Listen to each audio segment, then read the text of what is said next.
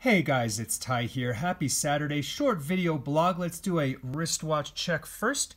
Got the Explorer 1 on the brown canvas Omega NATO. Just love this combination. So guys, I have big news. I purchased another watch. I bought it about 2 days ago. I am so excited about this piece. So I'm going to give you 3 hints, and hopefully you guys can guess down below. It will be coming in on Tuesday, I believe, so I will do an unboxing. So hint number 1 is it is going to be my staple dress piece. Now, I don't go anywhere right now like everybody, but even when I was going out, I don't really go out with a blazer, or I'm really not a going out kind of guy.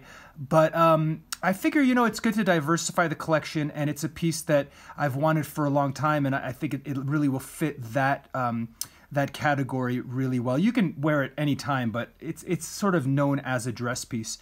Hint number 2, it is a brand that I've never owned before, so I'm kind of excited. It's a great watch brand. Never owned one, so that'll be a nice experience. And hint number 3, it is the icon of that brand. So if you're going to get a watch from that brand, this is probably the one you'll go for, if you like it.